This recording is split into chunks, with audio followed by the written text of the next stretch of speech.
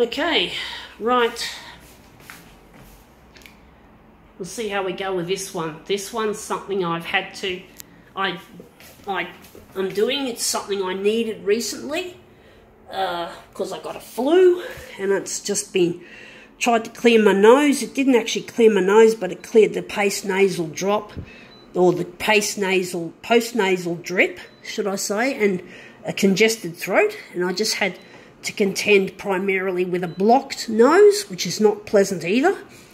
But at least this stuff actually, I think, reduced the amount of discomfort I felt with my flu, as well as taking away the temperature, you know, keeping my temperature feeling good when I was in bed.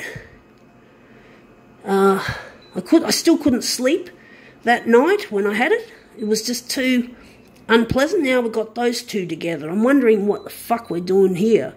I don't know what we're going to do with this one. I'm thinking maybe we're just going to leave out the brightness and we're just going to add some contrast. And the hue, what are we going to do with the hue? I'm going to warm it up a bit. A bit like having a fever. Horrible. Horrible feeling. Anyway, what is it?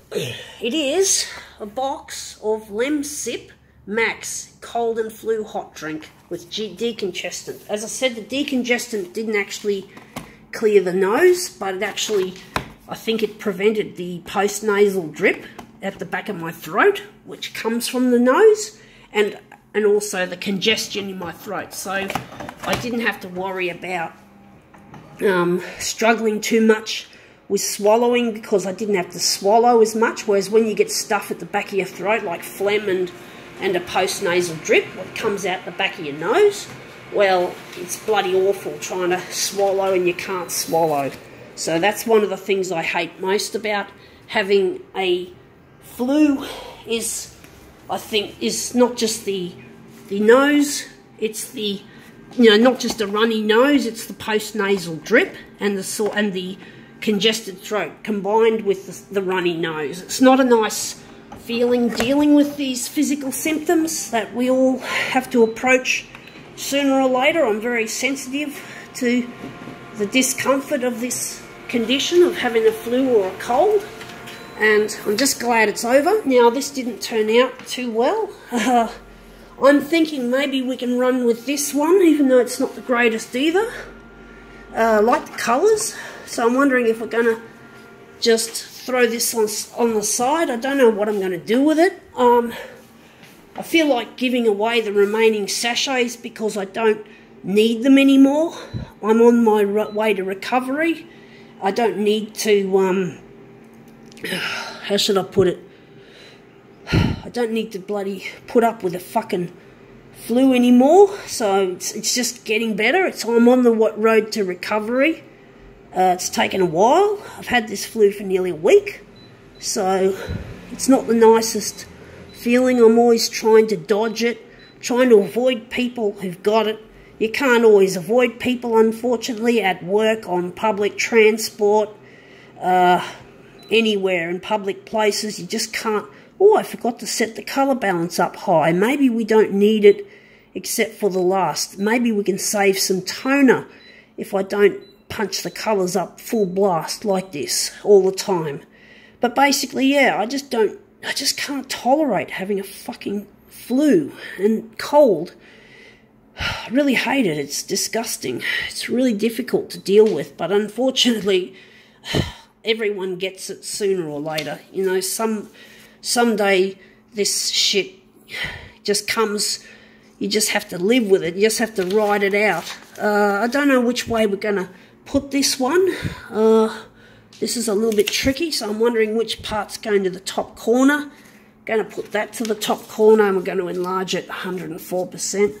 But basically, it's a terrible thing to have the flu.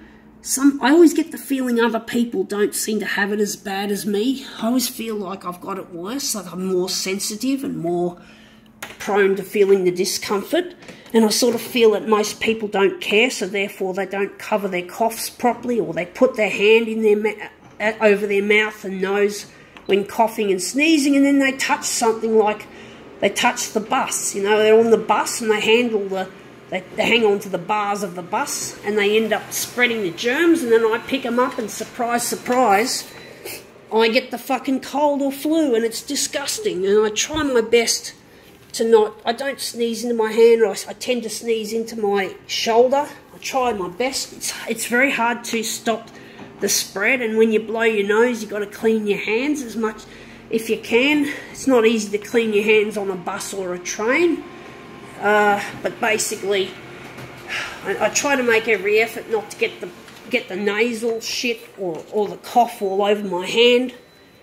I just don't want other people to get it. You know, I think to myself, well, I don't want to get it, so therefore I have to pay the same attention to the other people around me. That if it's like, you know, do unto others. You know, if you don't want a cold or a flu, you know, and you think it's unpleasant, surely enough someone else is going to not appreciate you giving it to them. So you feel for them. You show empathy for the other person. Now, if you don't like having a cold or a flu, you're therefore not going to try, you're going to try your hardest not to fucking spread it. And people just spread the shit around, and it's disgusting, and people don't wash their hands after they go to the toilet. That's another gripe I have. I know everything in the toilet is dirty. When I grab a handle on the door, I'm fully aware that some idiots who've not washed their hands have just left fucking toilet germs, who knows, maybe diarrhea, smutches all over the door handles. You can't see it, but it's there. And basically, I try to grab the very top of the door handle. Normally a lever handle, I'll try to grab the very top, hoping that no one else has got the same idea who had dirty hands. So I don't like seeing people, and it's ordinary people just often don't wash their hands, and it's really gross, or they don't use soap, or they don't wash long enough. I mean, seriously, it's disgusting. But anyway, that looks really nice. I think now we can call this one quits.